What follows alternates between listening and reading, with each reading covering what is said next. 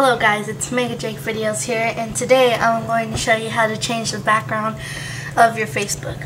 Now, just to remind you that you have to use Google Chrome or else it won't work. So, to start off, I have my Facebook page, so dull, it doesn't have any background into it, but now it's going to change. So what you want to do first is go to Google Chrome Store, and then you click on the first one, and then you want to type in Facebook background changer. And now you don't want to go into the apps section, you want to go down to the extensions and click on the first one. And then this is what it should look like. I already added it to my Chrome section, so you have to download it. And then when you're finished, go to this button. I don't know what it's called. Click on it.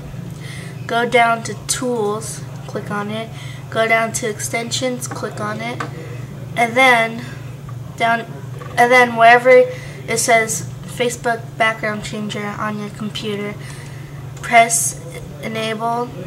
Or if it is, just keep it.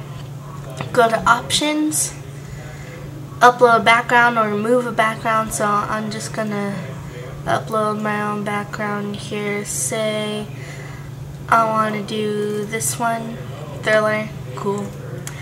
And then if I want to match it, then I'll keep it like that because the white is on top, just like so.